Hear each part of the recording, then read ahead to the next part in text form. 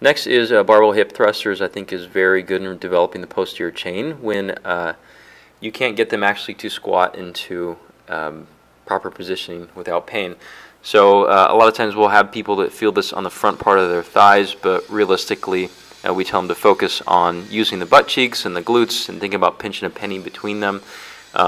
Posterior chain development and strength within the hamstrings, glutes, and core are very important in regards to knee conditions overall. So if you're not loading the area, even though you can't squat properly or squat without pain, I think it'd be really missing out in some of your rehab time you could be using productively while that cartilage or area of the knee heals, and you're just buying a little time.